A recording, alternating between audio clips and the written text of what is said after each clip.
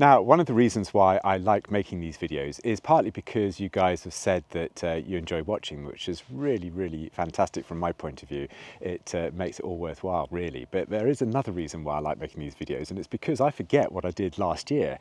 And so when it comes to things like pruning, I think to myself, how exactly did I do it a year ago or 2 years ago?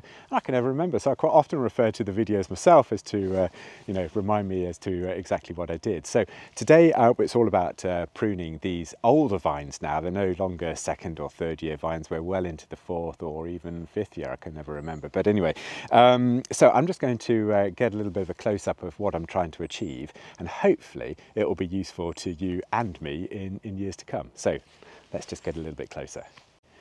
Okay, here we're confronted with a pretty standard, typical vine that has sprouted all over the place in the middle. We've got lots of side shoots coming off across the fruiting line, which I don't know if you can see it in this video, is this line just here.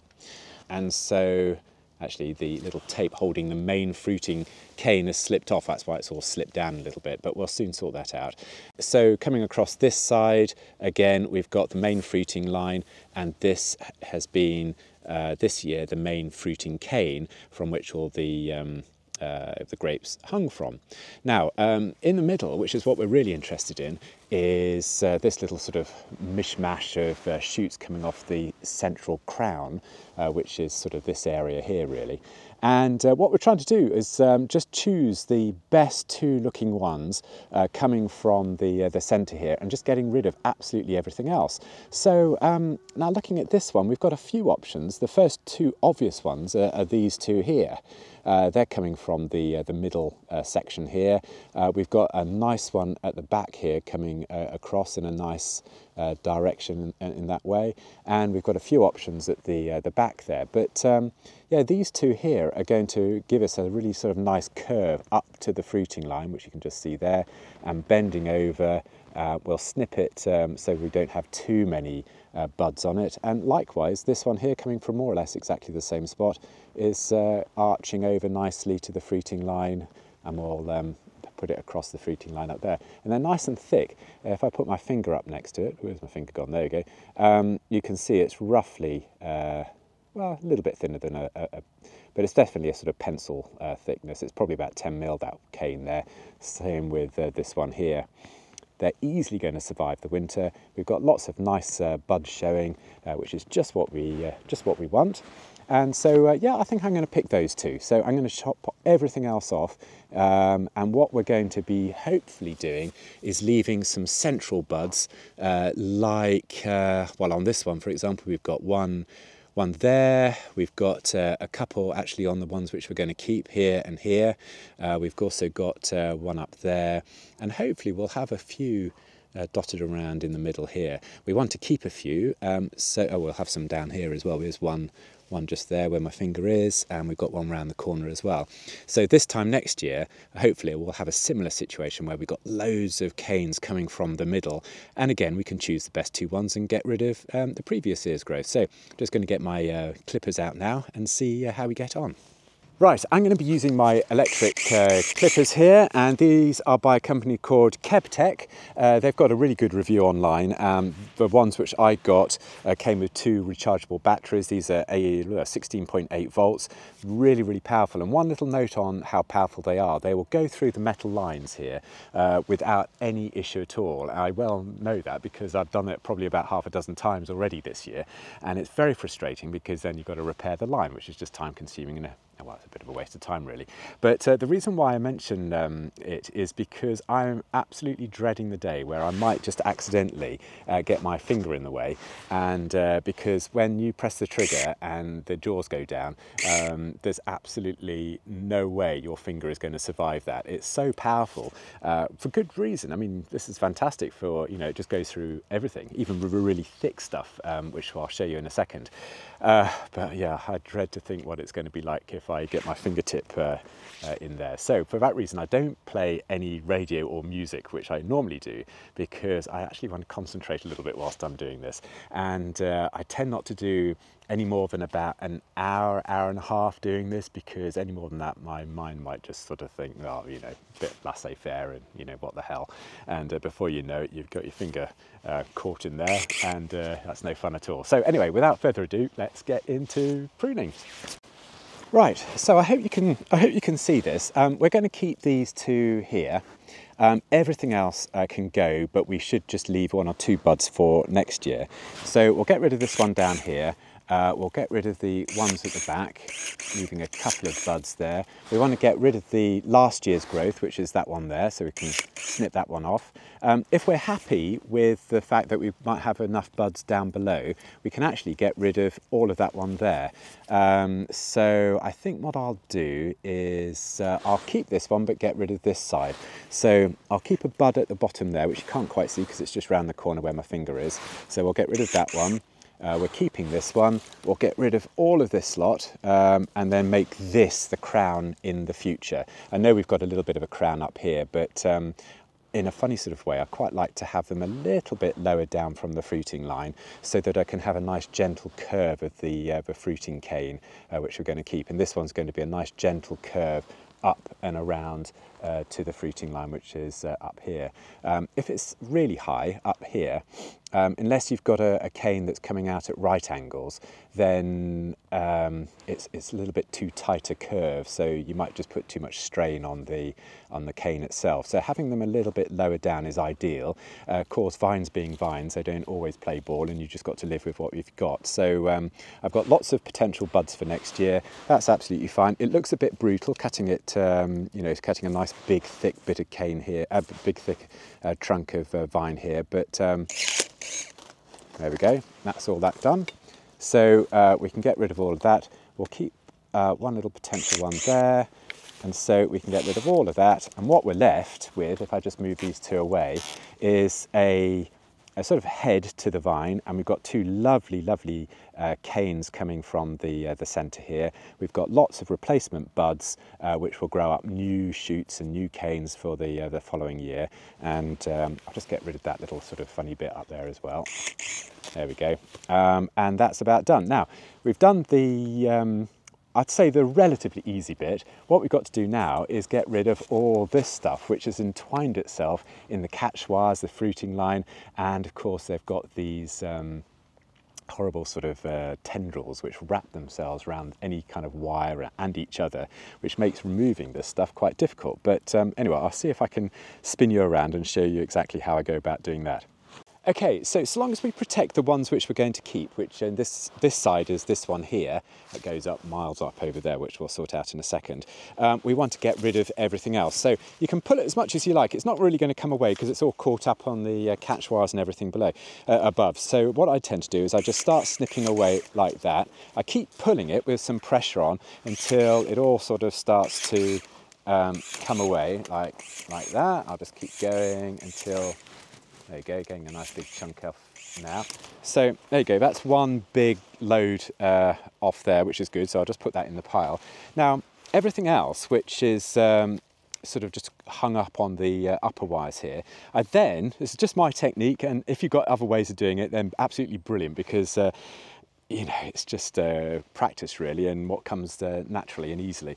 I just reach in above the top catch wires, pull everything out as best I can. Of course, everything isn't going to come immediately out, and then I just sort of snip away until I sort of get things coming out like that. So I just got a big handful like that, so I chuck that on the ground, get rid of these little side shoots off the ones which we're going to keep. We've got 1, 2, 3, 4, 5, 6, 7, well, we're not going to keep much more than that, so I'll snip it about there. And well, as you can see, this is now really nice and clear, this side. We've got some funny little ones which are caught up there. Well, that's half of that vine done now, so that's made it quite easy. And then we come on to the other side, which is exactly the same. So I'm just going to use my little joystick just to bring you round on this half. We should be able to complete this vine in no time at all. So I'm going to do exactly the same thing. I've got the old fruiting cane there. I'm just going to snip away at the bottom here, making sure I don't go through the one we're going to protect, which is this one here. Just keep going until you get the main one out like that. That's the main one, main cane. That can go on the pile. And then I reach up over the catch wires, pull as best I can everything that I want to sort of get rid of, which is all this lot here. Well, that one, that came out without too, oh, that's good, isn't it? Just snip away everything that's caught. There we go, that's that. Oh, well, that's another whole load of stuff that's just come out, so I can chuck that on the pile. And now, as my dad would say, we're getting dangerously close to being organised on this side. So let me just bring the camera along a little bit on this side as well. Okay, we'll just snip off the little ones which just make it look a little bit messy. Okay, and then we want to count, I don't know, 1, 2, 3, 4, 5, 6, 7, 8, something like that, which is roughly halfway, to be honest, which is good. So there we have it. In not too much time, we've managed to get rid of what looked like a complete mess and a mishmash of canes that have sprouted up all over the place, and they've got caught up on all the wires and things. And we're left with what we hope is going to be a successful vine for the following year. So we've got a nice head to it here. We've got some nice shoots that are going to form next year's canes, and we've got the 2 fruiting canes in a nice sort of nice sort of arch, which is going to then be later attached to the fruiting line when I come to sort of tie all these things down. I don't tend to tie them down at this time of year, actually, because why don't I tie them down at this time of year? I was told once by another vineyard owner that he lets them sort of flap around in the wind and everything until springtime, just in case strapping them down over the winter does more damage. I don't know whether that's rubbish or whatever. Put in the comments what you think. But I tend to tie them down later on, just before they wake up in the springtime. So yeah, that's how I do it. Yeah, if you've got better ways of doing it, then definitely put them in the comments. I'll be absolutely delighted to learn from other people, what their techniques are. It's a little bit laborious, I must admit, pruning this time of year. It's a job that obviously needs to be done, so you just got to sort of bite the bullet and get on with it. But as I've said in previous videos, you've just got to start at the first one, do it, and then before you know it, you've done 5, then you've done a row, and then do another row, and then you're well on the way. So I'm just going to crack on and do a few more of these before it gets too dark. It gets dark now in the UK around about 4:30, which is ridiculous, to be honest. I don't like it at all. Maybe in the country that you're in, you have a longer afternoon or evening session to do these things, but not here at the moment. We're well on the way to getting to the shortest day, which is only in about 6 weeks' time.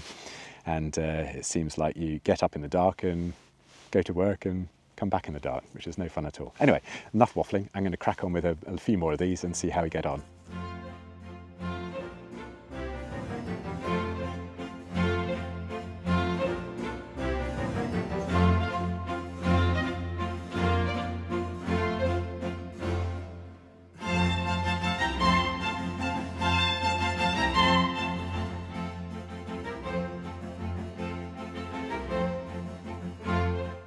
Now, I just want to show you how powerful these things are. I've got I don't know if you can see this bit here, my finger in comparison, I don't know if you can see that. I'm going to be snipping through this one here. Just as an estimate, this has got to be round about, it's a good inch, about 2.5, 3 centimetres or so. And if I put my jaws here, let's just see if this goes through all of it. Not sure if it will actually. Yeah, here goes anyway. No, well that's probably about the limit then. Let's try it again. Oh, it did on the second go. So let's just take that one away. That's quite cool, really. If you're trying to do that with, you never do it with hand secateurs. You probably have to get a saw out and saw through that in the end. Yeah, there we go. So anyway, I'll keep going. It's very satisfying. It's a very satisfying crunch when you do it with these. Yeah, let's try that again. That's quite fun, isn't it? Oh, yes. very good.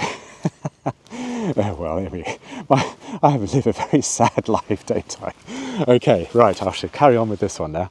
So that's another batch done. I've got my fingers and thumbs all intact, which I count as a bit of a bonus. And the thing which we've got left is lots and lots of this brash. Now we're going to end up, by the time we finished pruning the whole vineyard, absolutely shed loads of this. Now some people, I don't know, chop it all up and do something with it. But the most satisfying thing I can think of is to gather it all up and have a really good bonfire. Now it is a little bit wet, a bit damp today, so we'll give it a go and see how we get on.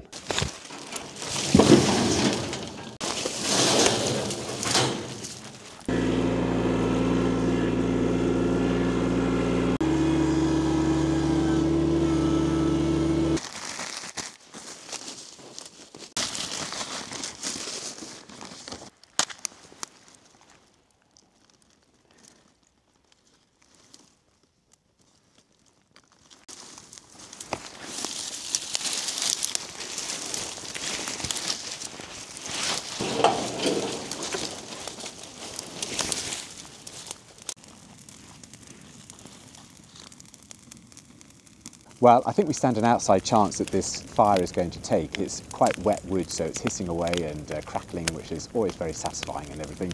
So we'll see how it goes. A huge thank you to my patrons, as always. They really help this channel out, to be honest. And if you want to join them, then go over to the Patreon site and you'll get a lot more videos, background information, fact sheets, all that kind of thing that we do here. Anyway, thank you ever so much for watching this episode. Next week we should be able to have a look at our wine again. The red wine's coming to the end of its malolactic fermentation, so we'll get on to the next stage with that. If you've not checked out the video already, have a look up here for the link for that one, and have a super week in the meantime, and I'll catch you in the next one. All right, bye for now. Cheerio.